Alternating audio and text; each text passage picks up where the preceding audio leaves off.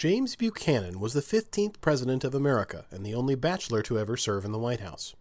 An ineffective president, he failed to find a compromise to keep the South from seceding, and the Union broke apart.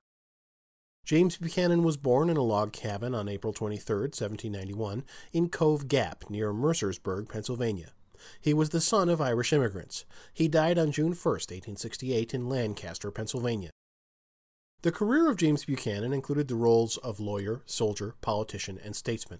He received a good education and graduated from Dickinson College. He became the 15th President of America in 1857 and served for 4 years until 1861. James Buchanan was never married. His fiancée, Anne Carolyn Coleman, broke off their engagement and died a week later. Buchanan was the only bachelor to be president, and his niece, Harriet Lane, fulfilled the role of hostess at the White House. James Buchanan belonged to the Democrat political party.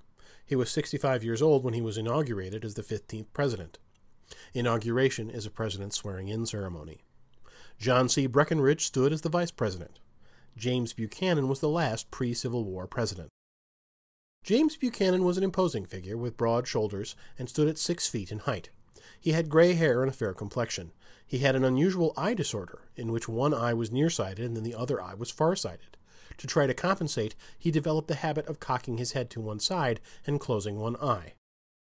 James Buchanan supported Abraham Lincoln throughout the Civil War and served in the War of 1812 in a band of volunteers who marched to the defense of Baltimore against the British.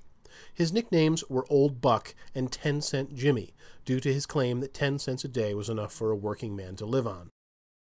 During his lifetime, he played a key role in major events of the era.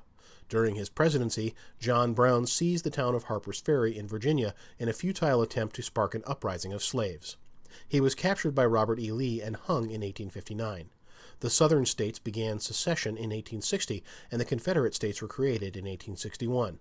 On a less somber note, the Pony Express was established in 1860.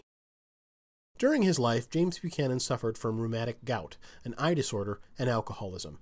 Gout is a disease that is caused by excess buildup of uric acids in the joints. Gout was a major health concern in the 1800s and primarily brought on by high-fat diets and consuming too much meat. It was dubbed the disease of kings, or rich man's disease. James Buchanan died of respiratory failure on June 1, 1868, in Lancaster, Pennsylvania. His funeral procession consisted of over 20,000 people.